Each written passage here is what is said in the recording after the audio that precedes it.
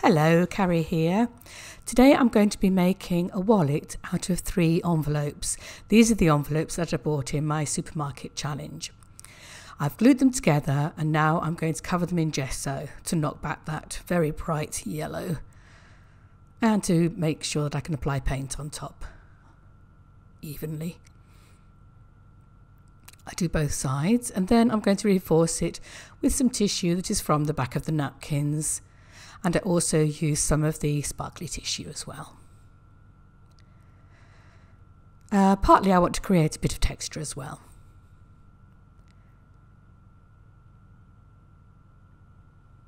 So I'm just gluing it on here and there. And then I'm going to paint and then I'm going to do another layer of paper and tissue. I'm aiming to reinforce the edges of the envelopes as well, because that'll be a weaker area, I feel.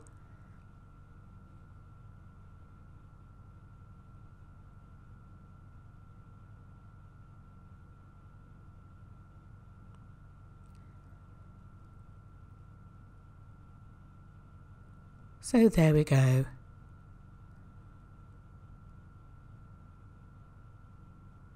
I'm concentrating on the sides as well, because there'll be a weaker area, I feel, as well. And here's the sparkly tissue. I do like that. You can see some sparkles still remaining at the end.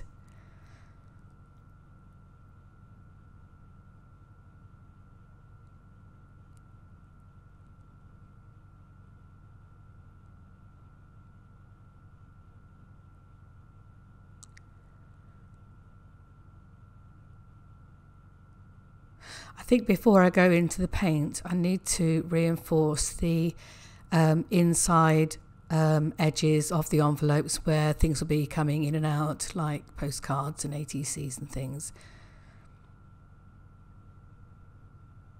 So I've already done a bit of reinforcing with tissue.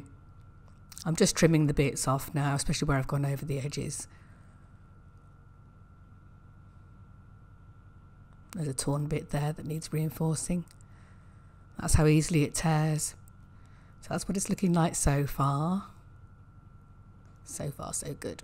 So I've sewn all around the edges with a zigzag stitch, and now I'm going to reinforce the edges of the insert bit with some washi tape, which I'm going to stick down with glue as well. Oops, that's crooked. Put that on again. Still a bit of playtime. There we go. And I'm going to do that on all 3 bits. So here they are done and trimmed. And now I'm going to go in with some paint. Just mixing some colours here, ultramarine blue and some magenta and some white, which I'm struggling with. There we go, I think I used gesso in the end. So I'm mixing it all up and I'm going to get a roller and apply the paint in various areas. This is a similar technique to the one I used for the small booklet I made recently.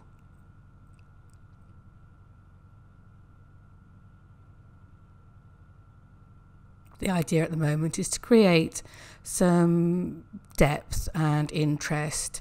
So I've just applied different colours in various areas on them. And I do this on both sides. I allow the paint to dry in between layers. I'm using some stencils to create some more interest. You may not be able to see them in the final piece. And some more stenciling. Just building up texture and interest on both sides.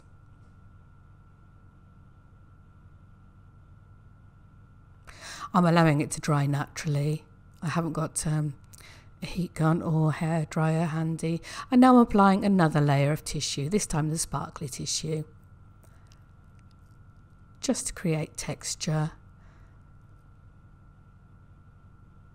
and to break up any overly quiet bits. And also to give it some more strength, because those envelopes were rather floppy. So the more layers on it, the better.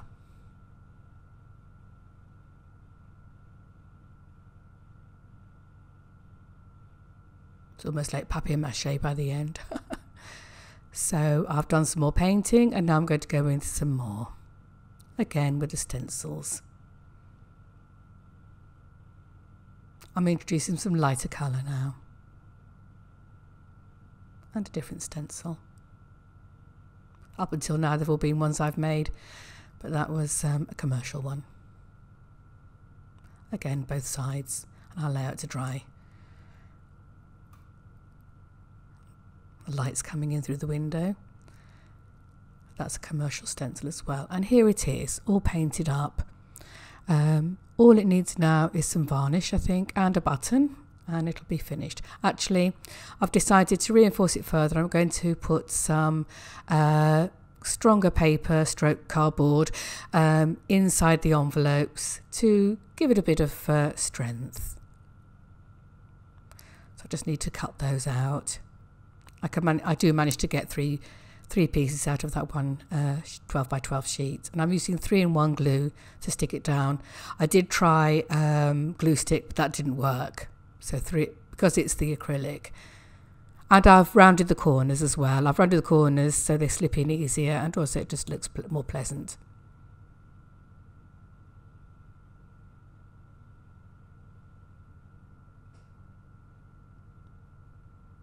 So that's much better, and in fact it feels better now. It feels more sturdy. So I'm going to add some stamping now. I used the Stays On, and I'm afraid I missed that little bit of footage. I thought I'd turned it on, but I hadn't, so I'm just showing you what I did. And because I liked what we did with the Kylie Coo booklet with the cut out circles, I'm going to repeat that on this.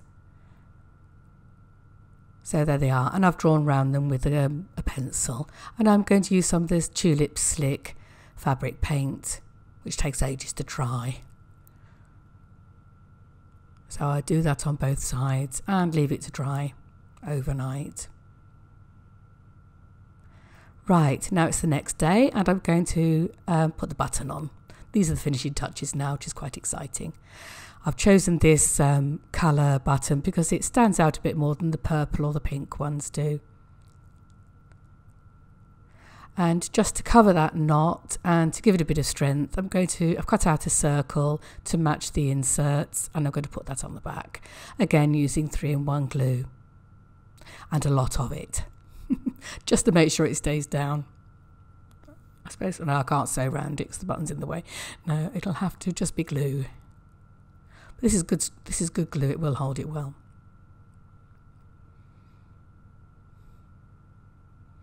Press it down firmly till it catches. Keep pressing it some more. I cut out a bit of the pressing. There it is, that's stuck down beautifully now. Now I need to add just the string. Oh, and one thing I've done before I put the button on is I sprayed it with some spray varnish. And I don't know if you can tell, but it's enriched the colours a bit more. And it finishes it off nicely. So I'm just going to pop some string around that button.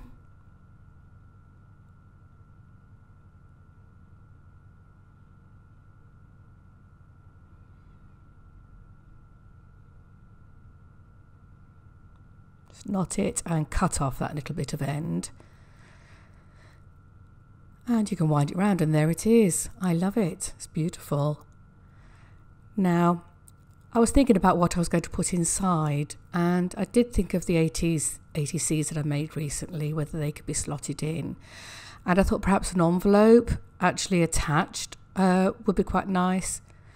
I know 3 could fit in there, but then I've made 4, so that doesn't work. But I did wonder if I could make some glassine envelopes.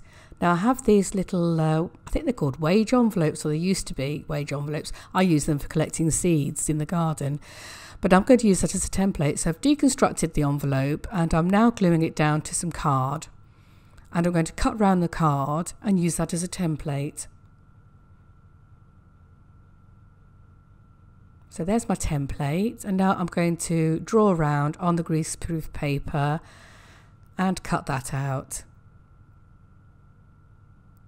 I was very excited when I saw Kylie Coo's glassine envelopes, I must say. Faux glassine envelopes, they were lovely.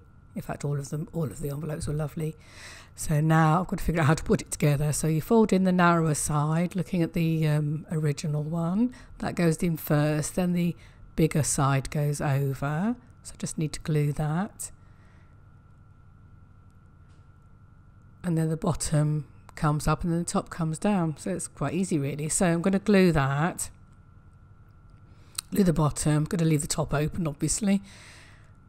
Slot my, fold that down first. And then going to slot the ATC in. This is very nice if you like to do ATC swaps, I think. It helps protect them in transit if you're sending them somewhere. That's what it looks like. You can still see it. I love that. I think I'll make some more of those. And I can't quite decide whether to affix it or just slot it inside. At the moment, I'm just going to put it aside and think about it. But I'm pleased with the envelope challenge. I've enjoyed making this wallet. It took a while, and I did wonder whether I was failing at it at one stage, but I persevered. I'm glad I did. There's space for postcards, all sorts really, little booklets, all sorts. I've left the string long because in case it gets a bit fatter with the contents, the string can accommodate that.